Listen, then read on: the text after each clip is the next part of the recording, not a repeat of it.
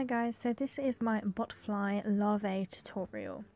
So I'm starting off with a clean, dry base and taking this Graftobian modelling wax and a spatula and smearing it on my leg like we did with the maggots.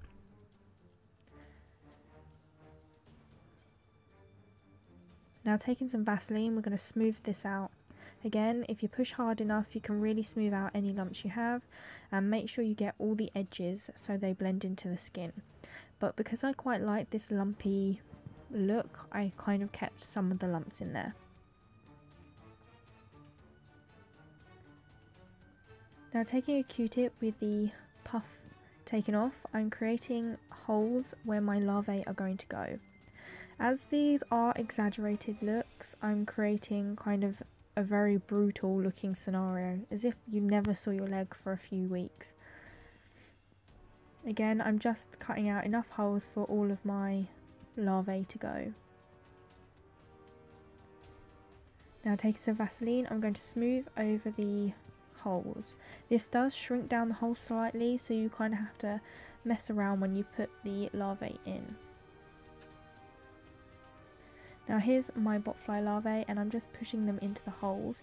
Again, this was made with latex and modelling it over some clay. Very similar to the maggots, just a lot bigger. Now once they're in place, I'm just smoothing the edges around them so they blend in a lot better. With the smallest one at the bottom, it didn't quite merge in as well, and I actually used that to my advantage.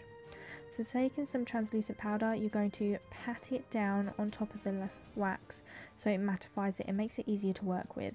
Do not swipe, just tap. You can swipe around it. As you can see, there is a slight ring where the white powder kind of stained my actual leg but not the wax. But make sure you pat, otherwise it just smears it everywhere. Now taking some alcohol activated paint in bruise tone, I'm going around the edges of these Botfly larvae. As you can see, it did run a bit, but that was totally fine. It just creates a different kind of bruising effect, as I used a little bit too much alcohol for this, so I had to deepen up the colour. As you can see, I'm deepening up the colour, though this did come out a bit too dark, but it still worked to my advantage. I'm just taking a blue toned as well at the moment.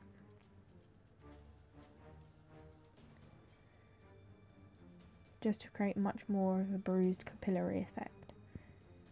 Now taking this small brush, I'm going to take the aged blood and place it around all the larvae.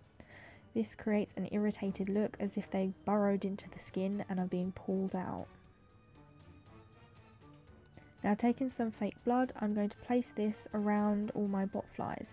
Like I said, with the little one it was loose, so I managed to squeeze some blood inside there and made it look like it was coming off already. This actually creates a really cool effect though, because when you can pull one off, it still looks like it's all gruesome outside. So taking a Q-tip, we're just going to smear this blood a bit around, so we're going to create some drop effects, and we're just going to make it look a little bit bloody, because if you were pulling these suckers out, I'm pretty sure you're going to be bleeding.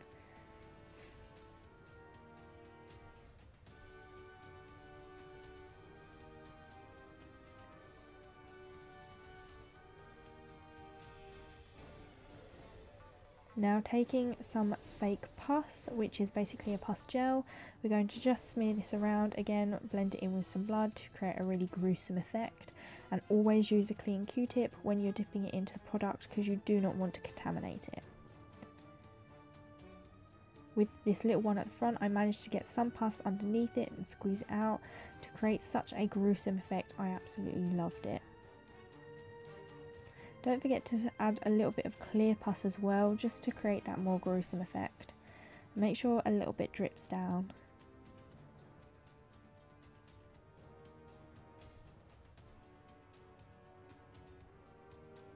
And there you have it, your Botfly larvae coming out your leg.